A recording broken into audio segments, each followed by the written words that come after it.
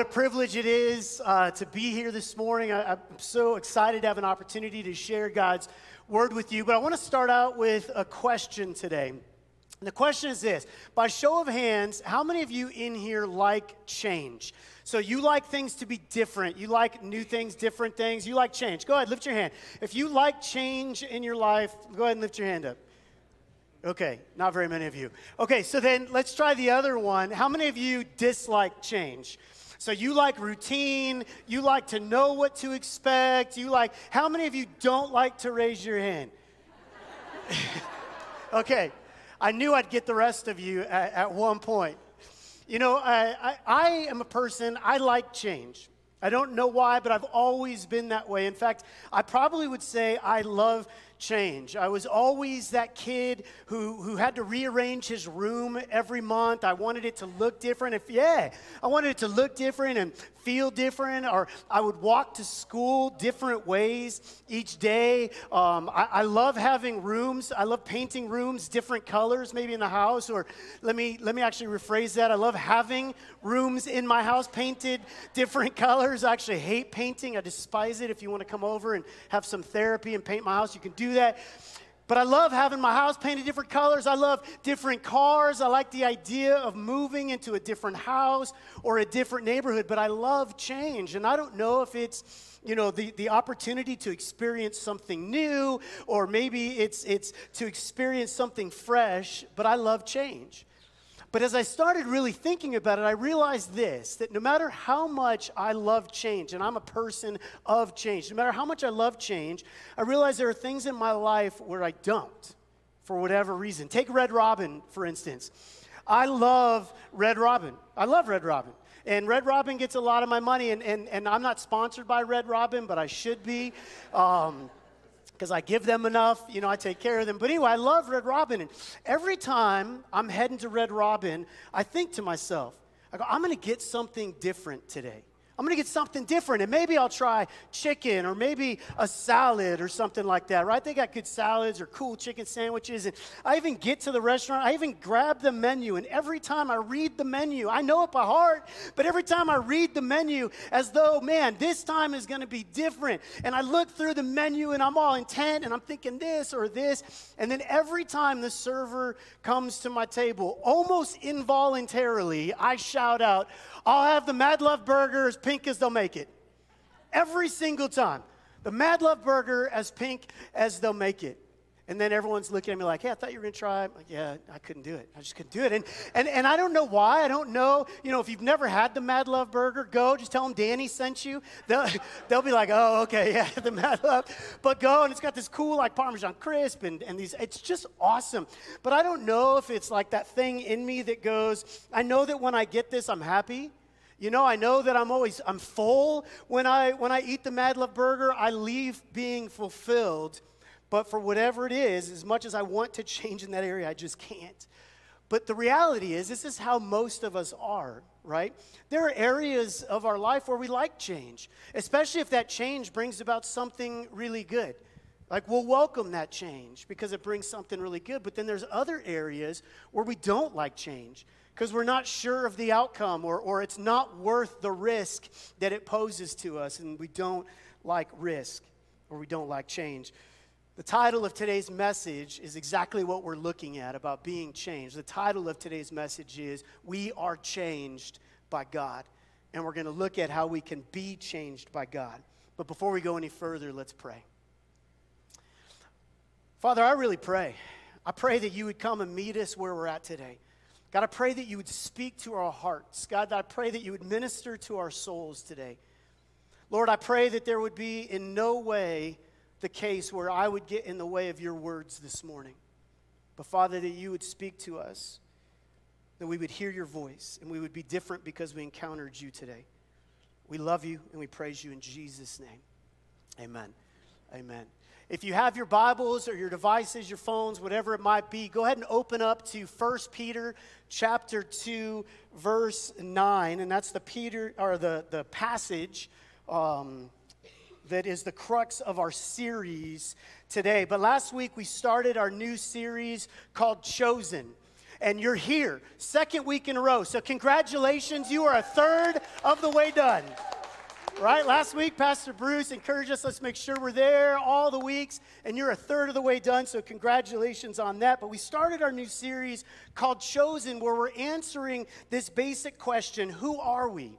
Why are we here? And we're talking all about our identity, and we're looking at the words that Peter wrote in the book that we know of as 1 Peter. And they're these words that he wrote as an encouragement to Christians, where he's constantly reminding them and ultimately us of our identity. Not only who we are, but whose we are and what that really means for us. So let's go ahead and read 1 Peter chapter 2, verse 9.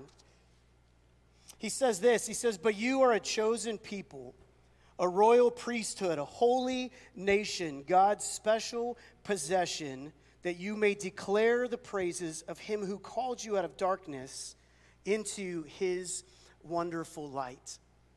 So last week, Pastor Bruce reminded us that we were chosen by God, that he picked us, that we're not stuck with, that he's not stuck with us, right? He reminded us that we are not our own, that we are his. And so Peter in this passage says, you are a chosen people, royal priests, and then our focus today is that we are a holy nation.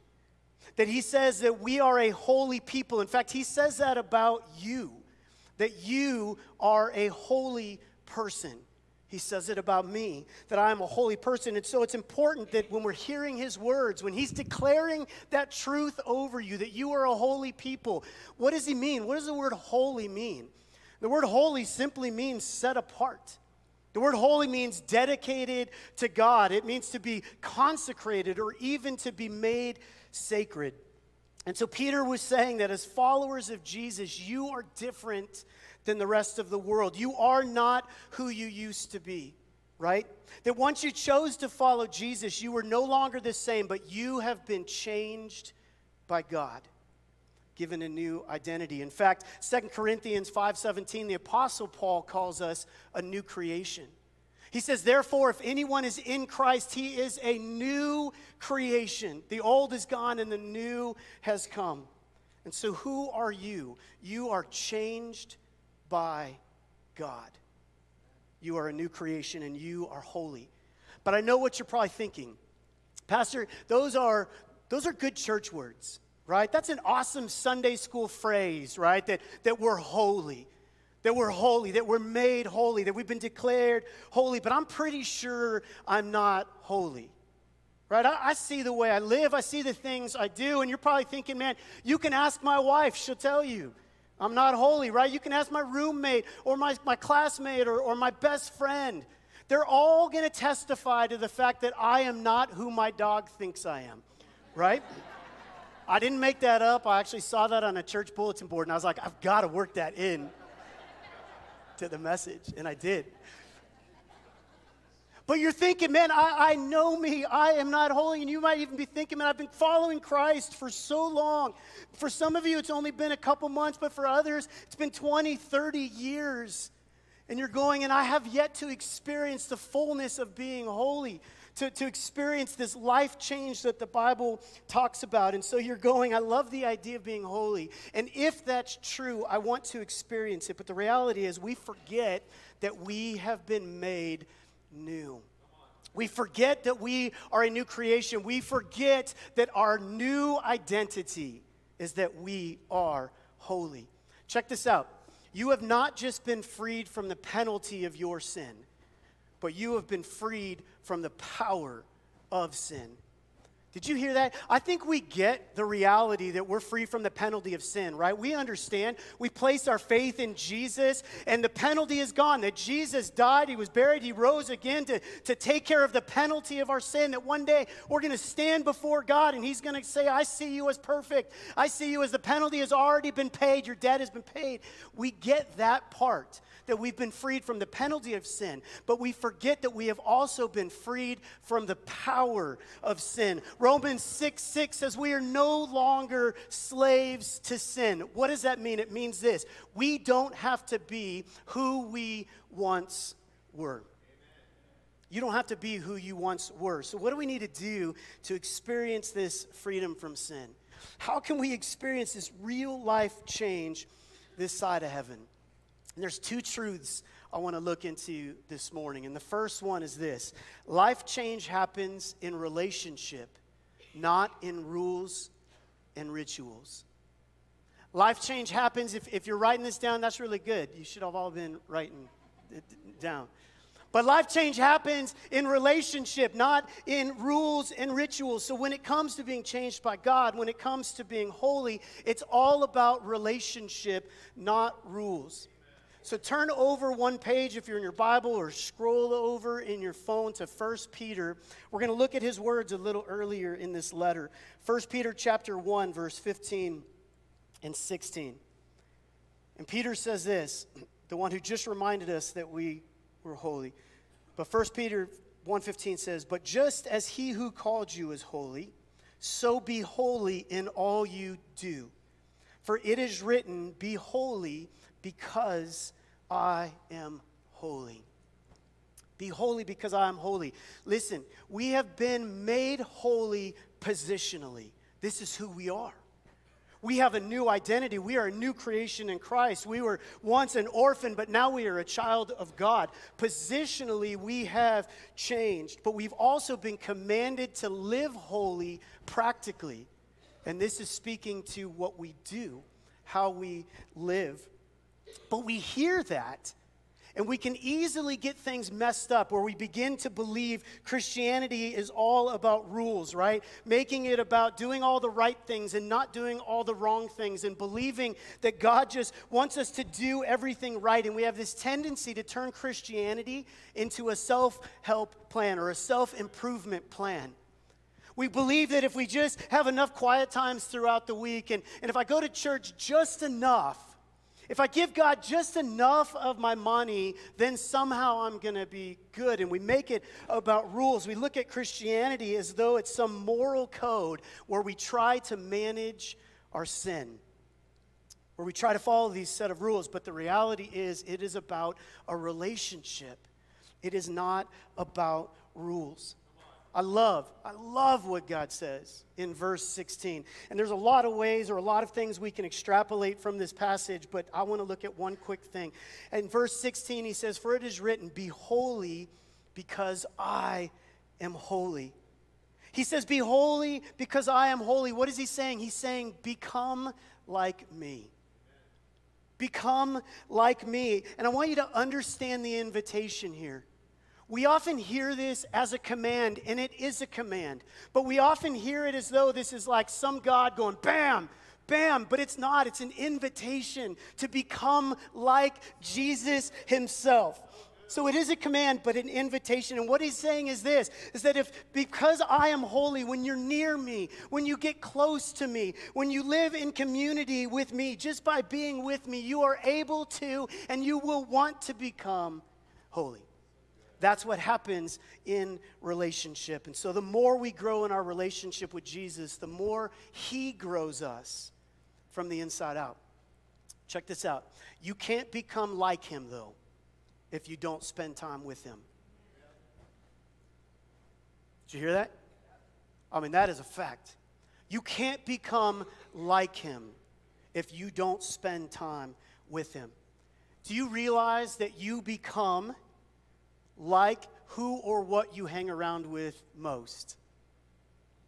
Did you catch that? You become like who or what you hang around with most. As I was researching for this message and going through commentaries and going online, what does the world say about being changed, and what is this, and just trying to understand different things, I kept coming across all these life coaches that all seem to be saying the same thing. And these are all just secular life coaches. They're not basing anything on Scripture, but they all said this, and I just took one of their quotes, but they all were saying the same thing. But this one guy said it like this. He said, you become like those you spend the most time with. If you spend a great deal of time with someone on a daily basis, acquiring their habits is inevitable. You will become like them. If you spend enough time with someone on a daily basis, it is inevitable that you will acquire their habits, that you will become like them. You know, when I was in fourth grade, I had a friend named Jeffrey. And I think we all had friends named Jeffrey because it's just a little kid name.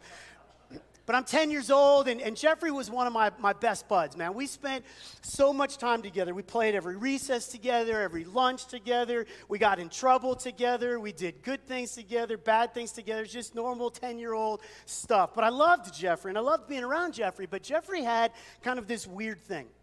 Jeffrey was what I called a blinker. He was a blinker. Now you're going, what is a blinker? A blinker is someone who blinks a lot. And when I'm saying Jeffrey blinked a lot, like he blinked a lot. Like his eyes blinked more than like a hummingbird's wings. Like Jeffrey, I don't know why, but like you just looked at Jeffrey and his eyes were moving more than they were ever open or closed. And so it was, but I love Jeffrey, but I made fun of Jeffrey, but not to his face, because I'm not mean. But I mean, it was, thank you. Okay, I'm not proud of that. I'm not. But I mean, it was so bad that you would make fun. You're like, that's a little weird, but I like Jeffrey anyway. But one day I'm in class, and a friend leans over to me, and I'm sure he didn't say it like this because we were 10. So I don't remember how he said it. But he's like, hey, Danny. And I was like, what? And he says, hey, why are you blinking so much? And I was like, what? He's like, oh, why are you blinking so much? I was like, I'm not blinking, you know, and then I go home. And that week, my mom literally starts going, she probably doesn't even remember because to her it wasn't a big deal, but to me, this was like mortifying, right? I was morphing into a blinker, right? And so my mom's like, what, honey, why are you blinking so much? Like, do we need to test you for a disorder or whatever? And I'm in class, and the teacher's like, hey, Danny, do you need to sit closer to the board? Like, is something wrong with your eyes? And I began this journey because I realized that somehow I'd picked up Jeffrey's weird blinking habit, and I'd become the weird blinker in the class. And so now I began this journey of going, okay, like, I'm not going to blink ever again, you know? And then they're like, hey, Danny, why are you that weird big-eyed kid? You know, it just sucked. It wasn't good. But the reality is this, as dumb as that sounds, it is so true. We become like that which we hang out and spend the most time with. See, these life coaches are right. They're right.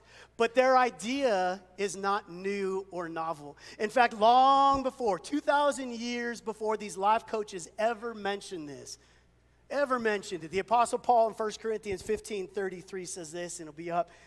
He said, do not be misled. Bad company corrupts good character. What is he saying? You're going to become like that which you hang around with the most. Bad company corrupts good character, and the opposite is absolutely true as well. Keeping company with God creates good character. Being with God, being close to God, spending the most time with God creates in us not just a positional holiness, but a practical holiness as well.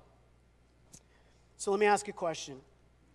Why do we think we can spend just a few minutes with God and become like Him? Why do we think we can spend just a few minutes with God and experience the benefits of being in relationship with God? You know, it's kind of scary to think that we often have a better relationship with Netflix or Hulu or Amazon or sports radio or fiction novels or gossiping with our friends. We often have a better relationship. We spend more time with those things, allowing them to impact us than we ever do with God. But the reality is this: God saved you for a relationship with you. He longs to be with you. He longs to give you everything that you need within the context of relationship with Him. So we need to talk to Him. We need to spend time with Him. We need to be in His Word, and we need to listen to His words, and we need to worship Him, and we need to talk about Him to others. We need to be in this deep relationship with Him, and in doing so, He will change us. He will change you. You know, that's why this spiritual growth campaign is so important to us. You know, we just believe in our core as pastors that if we will spend daily time with God, we will be changed. We're all going through this Chosen devotional. If you haven't grabbed it yet, go get it. But I want to tell you, there's nothing special about this book, but there's something inherently special about the time we spend with God while going through a book like this. And so we believe that if we spend daily time with God, and if we're at church every single week, not periodically, but if we're at church every single week where we're hearing God's message and we're availing ourselves to the things God wants to tell us, and if we're in a life group where we're talking about Jesus and we're talking about how we can apply his truths to our lives, we believe we will be changed forever, and we will experience the fullness of being changed by God in a relationship with him. You know, we have a worship concert. I know Pastor Bruce talked about it a few minutes ago. Worship night coming up October 15th. And it's going to be an awesome night of just connecting and communing with God in intimacy. And I want you to know, this is not a night designed to entertain you. And it's going to be fun. It's going to be awesome. And there's going to be a lot of energy. And the lights will be really cool. And the music will be loud. And there's going to be these great moments of intimacy. We're going to have Keenan rap again. So if you didn't hear Keenan or you want to hear Keenan, yeah, you can applaud Keenan. I love Keenan, by the way. You guys love Keenan? Yeah. But Keenan's going to rap. So even though the night's going to be awesome, it's not designed to entertain anybody. It's designed to create an atmosphere where you will be able to intimately connect with God at a deeper level in a way you can't do on a Sunday morning. It's designed to give you time to deepen your relationship with God. So come out and worship with us. But listen, God is good. He's loving. He's kind. He is so filled with truth, and he's quick to forgive, and he's the source of peace. He's the source of hope. He's the source of joy, and he is holy. And just by being near him, he changes us from the inside out, starting with our heart, not our actions. We begin to change. We are holy because God is holy. What an amazing invitation. The second truth I want to look at today is this. Life change happens when I kill my old self. Life change happens when I kill my old self. And I know that probably sounds intense. It should sound intense because it is. Life change happens when I kill my old self. Listen to Peter's words in 1 Peter. We're going to go back a verse. In verse 14, he says this. He says, as obedient children, you and I, do not conform to the evil desires you had when you lived in ignorance. Peter said, don't conform to the evil desires you had before you knew Christ.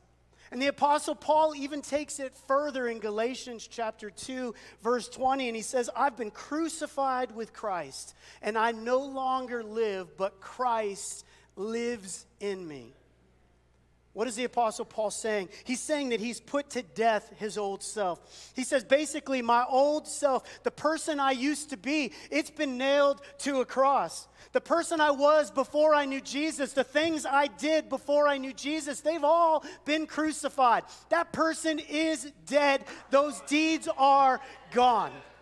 That's what the Apostle Paul says. And then he goes on to say, but it's no longer I who live now, but Christ in me. Listen. He says, because of Jesus, I am a new person, a new creation. I am not just an improved human being, but because of Jesus, I am truly changed by God. So what is Paul really saying? He's saying you cannot add a little bit of God to your life.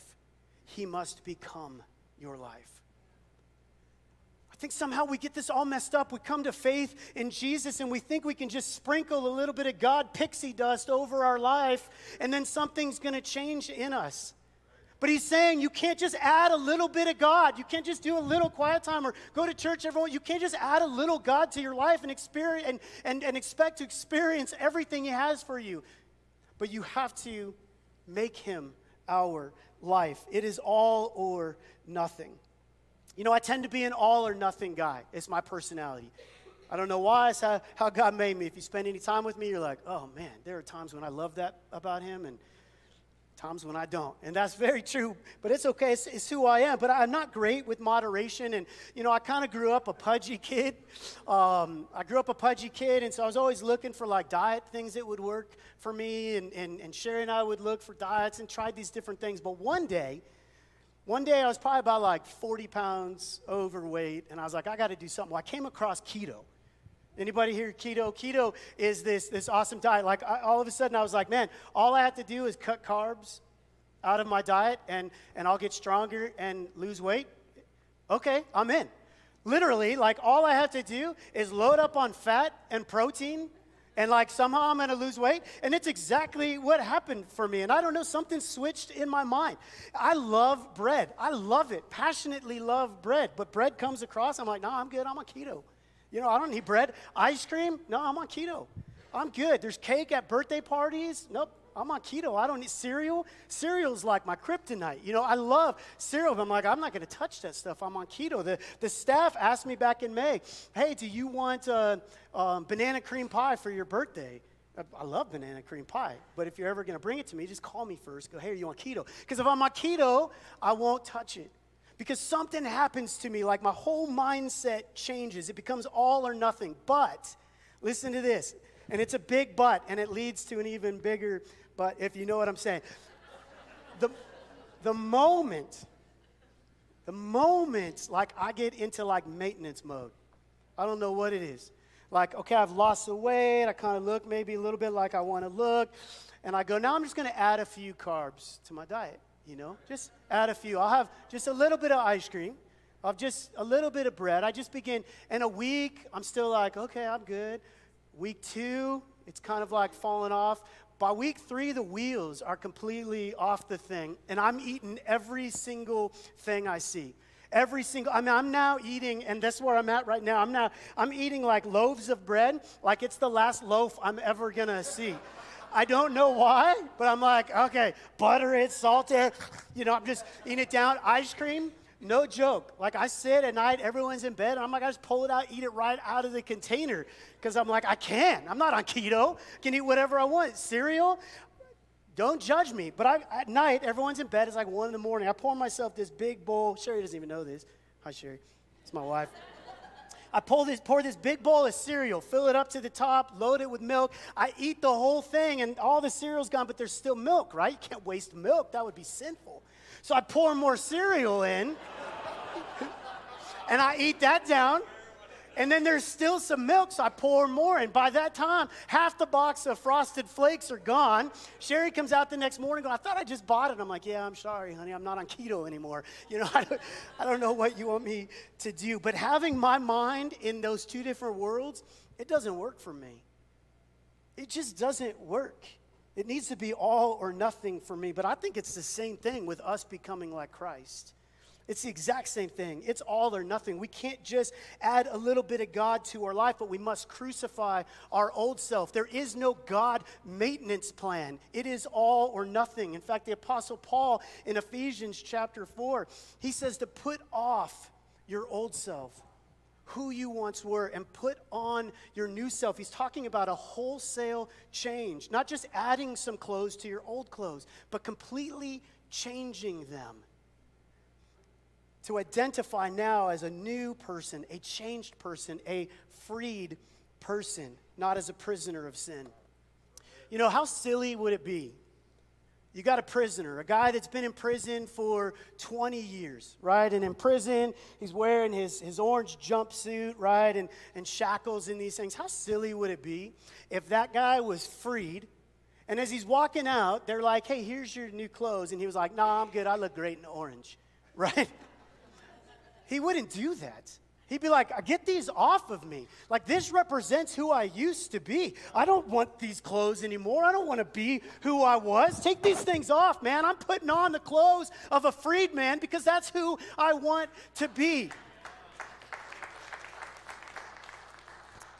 That's what it means to put off the old self and on the new self. To not just put it away, but to crucify it. So how do we do this?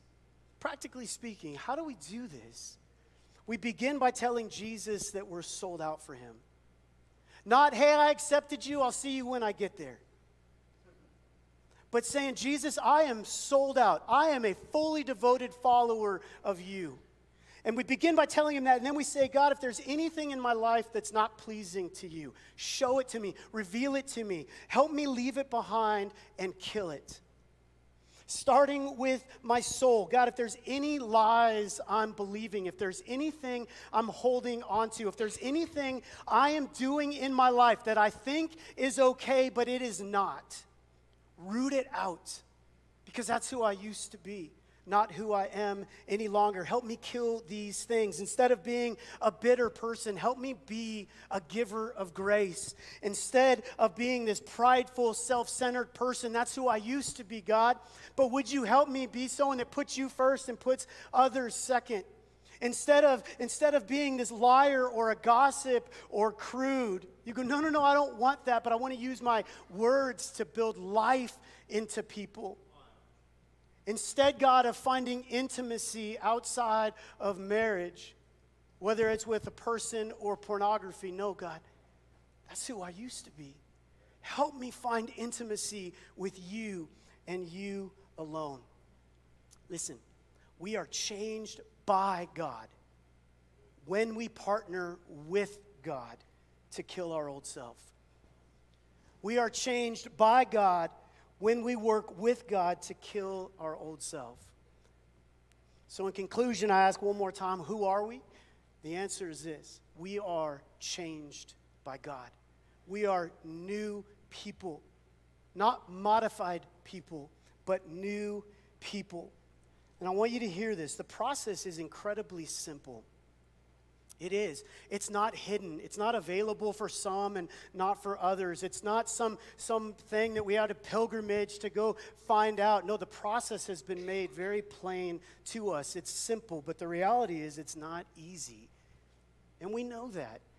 It's not easy. See, if it's about relationship and not rules, then we need to get ourselves close to Jesus. We need to be in the Word. We need to be in church. We need to be in groups and in youth groups. We need to be worshiping, not just on Sunday mornings, but in our cars, in our homes. We need to be worshiping, and really we need to be doing anything and everything we can to be close to Jesus. But it's hard. It's difficult. Why? Because our schedules are busy. Our kids are crazy, right? We've got distractions at every turn. But the reality is, it's worth it. It's worth it. And if it's about killing our old self, if it's about putting away our old thoughts and our old patterns, then understand that old self is going to come back fighting. That old self doesn't want to go away, right? So you're going to have old friends that show up. You're going to have old shows that come begging for you to watch them. You're going to have old bottles coming to be drank. You're going to have old temptations popping up everywhere you go and everywhere you turn. It is not easy. Your role might even be a little painful in that process, but it is worth it. Growth costs, but it is worth it. I want to ask one last question. Anyone in here have a gym membership? Anyone in here have a gym membership? And by the way, as the worship pastor, my job is just to teach you how to raise your hand. So that's why I'm doing this a lot, just to get everyone used to this. But yeah, gym membership. Do you realize that 67% of gym memberships, the people who pay for them, never go to the gym one time? In fact, that's the whole business model of the gym. Sell more memberships than you can ever put people in. That's how they make their money. Well, I was a part of that for like a year and a half, right? A year and a half, I have this gym membership, and I didn't go. And Sherry's like, hey, honey, should we cancel the gym membership? I'm like, no, I think we should be donating to Vasa. You know, I feel really bad, you know? I feel really bad for him. So, you know, and she's like, yeah, but are you going to go? I'm like, yeah, I'm going to go. I'm going to go to the gym. You know, let's not get rid of my membership. She's like, okay, that's fine. But there was something about me that was like, it just kind of felt good being a gym member. You know, it kind of just felt good knowing that when I'm ready, it's there. You know what I'm saying? But what happens is even though we're a member of a gym, we miss out on all the benefits that come with being a member of a gym because we don't go and do our part. We miss out on the benefits of the gym. And the same is true with us in our walk with God. I think sometimes we can be so satisfied with simply being church members, members of God's church. We can be satisfied that we carry the title Christian. We're kind of satisfied. It's fine, and I know He's there. I know I can go when I'm ready, but we're satisfied. We have enough. You've given me entrance into eternity. That's okay. I know you're there. But we become so easily satisfied that we miss out on the benefits of being in a relationship with God. We miss out on all that He has for us. See, God wants to change you, but you have to do your part. It's the small part. It's the easy part. I know you, you know me, you're not easy to change, but that's what God has said He is going to do. And while it's not easy, it is worth it. A life walked in closeness with God is better than anything you will ever find on your own. Ever. Lastly, understand this. Being changed by God doesn't mean we won't sin. It simply means we don't have to. Do you understand that? Being changed by God doesn't mean you're going to be perfect. It doesn't mean you won't sin. It just means that sin no longer has rule over you. You're not a slave to sin. You are not who you once were. Even though we might sin, we don't have to. We have a new identity. We have been changed. He didn't just make you better. He made you new. So will you choose today to do whatever you can to enter into a newly defined relationship with Jesus, one where you're not just saved, but one where you walk closely with Him, where you talk with Him, and you view your relationship with Jesus not as a ritual, but as an opportunity? And then will you choose today to allow God to help you kill your old self, to put that off and to put on your new identity? Remember, you are not who the enemy says you are. You are not who you used to be. You are brand new. Will you step into that identity and let God change you and make you into everything He's destined you to be? Let's pray. Oh, Father, we're just so grateful to be your kids. We're so grateful, God, that you love us, that you came to get us, that we matter to you, that you've chosen us. We're so grateful that we don't have to be perfect. We just have to be close to the one who is. Thank you for that. And God, today I pray that you would just draw us into a deeper, more intimate relationship with you. And God, that beginning in this moment, forgetting what happened an hour ago, but beginning in this moment, that we will live by stepping into our new identity of being changed by God. We praise you today. We give you glory and honor in Jesus' name. When you came in this morning, you were given a communion cup, and if you didn't get one, we're going to take communion in a moment. You can feel free to walk in the back, or you can just put your hand up, and Sean's back there. He can bring a communion cup over to you. But communion is a really cool opportunity to experience intimacy with Jesus. Jesus, the night he was betrayed, he said, when we eat of the bread and drink of the cup, we're doing it in remembrance of me, remembering what I am about to do. Or when we do it, we remember what he's done. Not as a way of condemnation that I'm a mess, but in a way of celebrating that I am free, I am new. And so in a moment, we're going to take communion together. But if you can pull this out and you can hold on to it just for a moment. And I want to invite you to just spend the next 30 seconds to a minute, 2 minutes, whatever it might be, and just go talk to God. And maybe for some, you're going to say, you know what, I'm pretty far from you today, God. Help me come close. But just say, I want a new relationship with you. Take a moment and just do some business with the Lord this morning.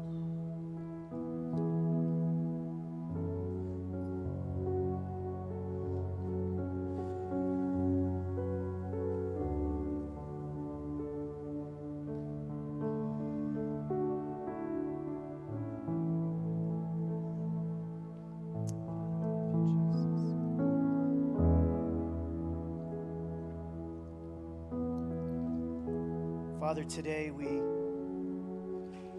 eat of the bread, remembering that your body was broken for us. And we drink of the cup, remembering that your blood was poured out for us, that all of our sins would be forgiven, that we could experience not just the power over death, but the power in life. Thank you. Church, today, let's flip it over and pull off the little lid, and there's a piece of bread in the bottom piece. And we'll pull that out, and we'll eat this in remembrance of his body that was broken for us.